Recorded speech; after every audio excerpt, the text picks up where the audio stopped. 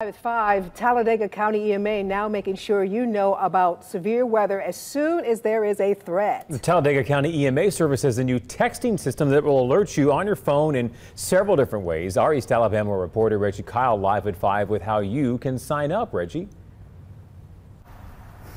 Jonathan, Talladega County EMA Director Andy McWilliams tell me that people want information fast and they want it in real time. Now, the Talladega County EMA recently launched the Code Red text service. Now, this service will contact you in times of emergencies. These alerts or messages can be sent through a phone call, an email, or a text message, whichever is easiest for you. EMA officials say this is not only for weather, but any type of emergency information they need you to know. EMA Director Andy McWilliams says you have to be able to meet people where they are, and most of the time, that's on their phone. Emergencies that could be going on within the county.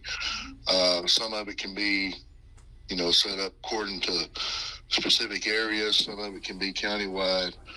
It's just a good way for us to provide more information to the citizens in a little bit more expedient manner.